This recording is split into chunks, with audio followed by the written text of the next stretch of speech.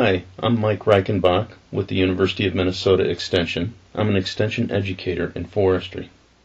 I'll be talking about the pre-settlement forest along Minnesota's north shore of Lake Superior and how it's changed from a mixed hardwood conifer forest to a forest dominated by birch.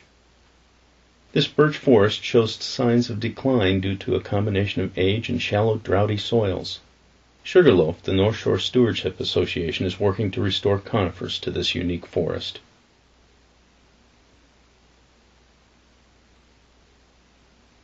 The combination of cool summer temperatures and shallow soil along the north shore of Lake Superior has helped to produce a unique forest community. Some plant species like thimbleberry, tall bluebell, and mountain ash grow very well along the north shore.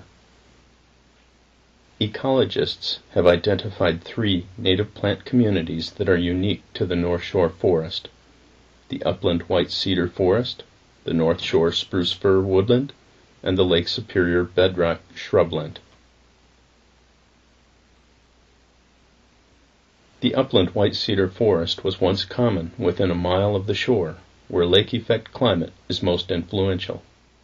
White cedar is the dominant tree in this forest type.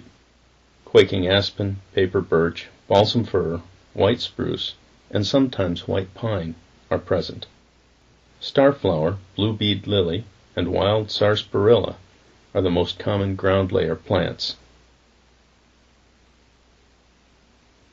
Balsam fir, white spruce, paper birch, and black spruce make up the spruce fir woodland. The forest floor is covered by many species of lichens and mosses. The soil is thin, and exposed bedrock is frequently observed. Blueberry and bush honeysuckle are common, as are Canada mayflower, bunchberry, and large-leaved aster. The bedrock shrubland community is composed of shrubs, wildflowers, grasses, sedges, lichens, mosses, and scattered trees. The plants occur in patches on cliffs and rocky outcrops. The trees are often stunted due to the poor growing conditions. Common shrubs include juneberry and hawthorn. Trees include balsam fir, white spruce, paper birch, and mountain ash. Lichens cover areas of exposed bedrock.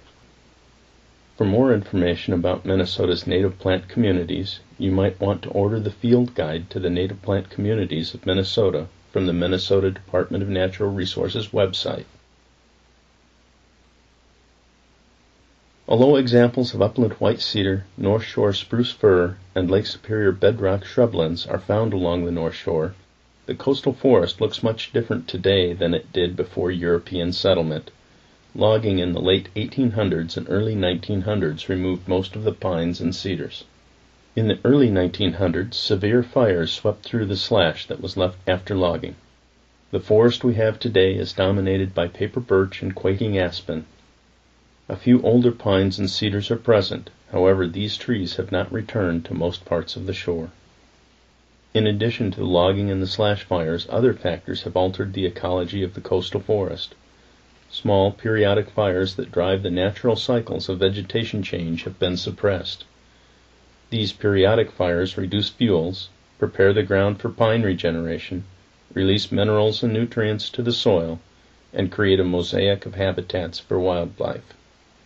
The white-tailed deer population has greatly increased, dramatically changing the forest. Deer browse conifers very heavily in the winter and spring. This has prevented a natural succession to conifers. While all conifers are vulnerable, white cedar and white pine are especially prone to deer browse.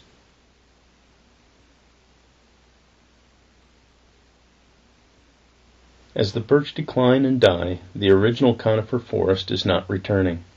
There are few seed sources, competition with existing ground cover and deer browse slows the establishment and growth of conifers. Historically, conifer species like red and white pine, spruce and cedar would assume dominance until the next major fire starts the cycle again. To restore and preserve the North Shore forest and protect the streams associated with it, a concerted effort of all North Shore landowners is needed. You can start making a difference today by planting conifers on your property.